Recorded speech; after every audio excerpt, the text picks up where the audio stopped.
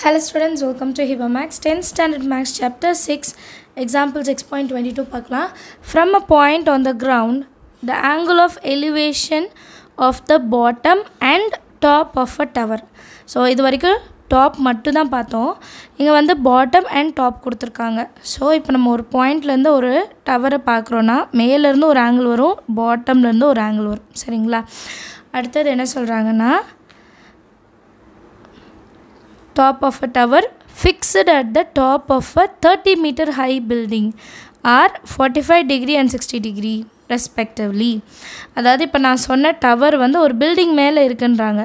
அப்போ இந்த பாயிண்ட் நம்ம கண்ணு வந்து இங்கே தான் இருக்கும். ஸோ மேலேருந்து ஒன்று கீழேருந்து ஒன்று வரும். இப்படி தான் நம்ம டயக்ராம் ஃபார்ம் ஆகும். Find the height of the tower. இந்த மேலே டவர் இருக்குது பார்த்தீங்களா, அதோட ஹைட் என்ன அப்படின்னு கேட்குறாங்க.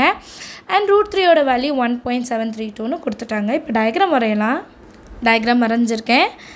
ஏசின்றது டவர், ஏசியோடது டவர் அண்ட் ஏபி வந்து ஒரு பில்டிங். சரிங்களா? ஏபின்றது ஒரு பெரிய பில்டிங் ஞாபகம் வச்சுக்கலாம். இங்கே வந்து ஒரு பாயிண்ட் இருக்குது. இந்த பாயிண்ட்லேருந்து நான் டவரோட பாட்டமையும் பார்க்குறேன், டாப்பையும் பார்க்குறேன். பாட்டம் பார்க்கும்போது 45 டிகிரி அண்ட் டாப் பார்க்கும்போது 60 டிகிரி. சரிங்களா? கொஷின்லேயே அது கிளியராக கொடுத்துருப்பாங்க.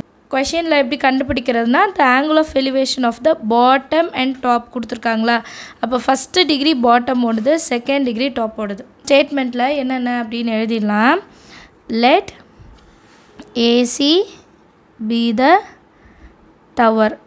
சரிங்களா? அந்த டவரோட ஹைட்டை ஹெச்ன்னு எடுத்திருக்கேன். அதே மாதிரி AB be the building. பில்டிங்கோட value என்ன, ஹைட் எவ்வளோன்னு பார்த்தோன்னா 30 மீட்டர் கொடுத்துருக்காங்க. ரெண்டு ஆங்கிள் இருக்குது. ஒரு ஆங்கிள் என்னென்னா BBA, that is equal to 45 degree. அடுத்தது பிபிசி மேலே ஃபுல்லாக அது வந்து 60 டிகிரி. ரெண்டுமே ஒரே ஆங்கிள் தான், பட் வந்து பிஏ பிசி அது மட்டும்தான் நமக்கு சேஞ்ச் ஆகும். சரிங்களா? இப்போ நம்ம ஏசி தான் கண்டுபிடிக்கணும். ஏசியோட வேல்யூ என்ன அப்படின்னு கண்டுபிடிக்கலாம். இப்போ நமக்கு இங்கே ரெண்டு ட்ரையாங்கிள் எடுக்கிறோம். நம்ம ஆல்ரெடி பார்த்தது தான். இன் ட்ரையாங்கிள் பிபிஏ, பிபிஏ இந்த குட்டி ட்ரையாங்கிள் எடுத்துக்கலாம். குட்டி ட்ரையாங்கிளில் டீட்டாவும் கொடுத்துட்டாங்க, ஆப்போசிட் கொடுத்துட்டாங்க. இப்போ அட்ஜசன்ட் வந்து நம்மக்கிட்ட இல்லை, பட் அதை நம்ம கண்டுபிடிப்போம். அதே மாதிரி அடுத்த ட்ரையாங்கிள் பிபிசி எடுத்துப்போம். அதுலேயும் ஆங்கிள் இருக்குது, ஆப்போசிட் சைடு இருக்குது. அட்ஜசன்ட் வந்து பிபிஏ தான் வருது பாருங்கள். ஸோ இந்த பிபிஏ ஈக்குவல் பண்ணி தான் நம்ம வந்து வேல்யூவை கண்டுபிடிக்க போகிறோம். First BBA ட்ரையாங்கிளில் opposite to adjacent கொடுத்துருக்கனால tan theta. tan தீட்டான்னு opposite by adjacent. tan தீட்டாவோட value என்ன இங்கே கொடுத்துருக்காங்க, 45 டிகிரி. ஃபஸ்ட்டு இது பாருங்கள், 45 டிகிரி தான்.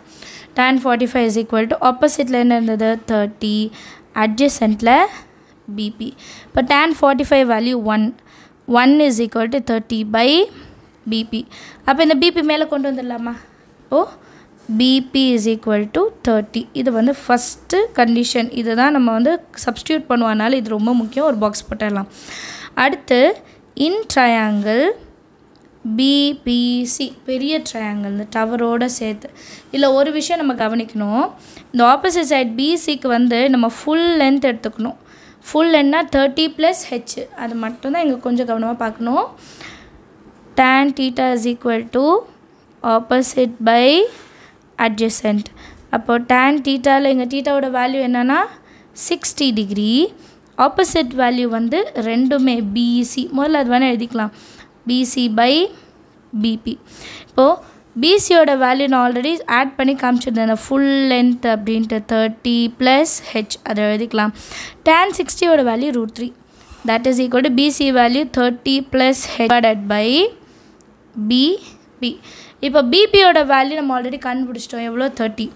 So substitute 1, BP is equal to 30. அடுத்த லைனில் √3 is equal to 30 + h divided by பிபியோட value என்ன 30. இப்போ இந்த 30யை √3 பக்கத்தில் கொண்டு வந்துடலாமா? Cross multiple 30 × √3 is equal to 30 + h. இப்போ +30 ஈக்குவல் டு அதர் சைடு வந்தால் -30 ஆகிடும்ல, that is equal to h. இப்போ ரெண்டுத்துலையுமே 30 காமனாக இருக்குது, வெளியே எடுக்க போகிறேன். √3 மட்டும் இருக்கும் இங்கே, -30 வெளியே போச்சு. So 1 is equal to height.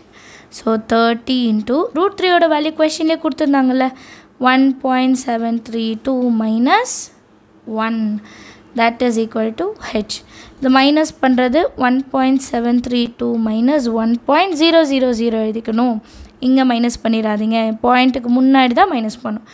அப்போ ஆன்சர் 0.732 வரும். இன்ட்டு 30 பண்ணணும். ஸ்டெப்பில் height is equal to 30 into 0.732 மட்டும் இருக்கும் இல்லையா. So height is equal to 0.732 into 30. இப்போது 3 2s are 6, 3 3s are 9, 3 7s are 21. 3 number தள்ளி பாயிண்ட் இருக்குது அண்ட் இங்கே ஒரு 10 ஒரு 0 இருக்கா. ஸோ பாயிண்ட் வந்து முன்னாடி வச்சுட்டா நமக்கு 2 நம்பர் தள்ளி பாயிண்ட் வச்சா போதும். So answer 21.96 meters. ரொம்ப ஈஸி பார்த்தீங்களா. therefore the height of the tower is 21.96 meters. எல்லாருக்கும் அண்டர்ஸ்டாண்ட் ஆகுதா some? Thank you so much for வாட்சிங்.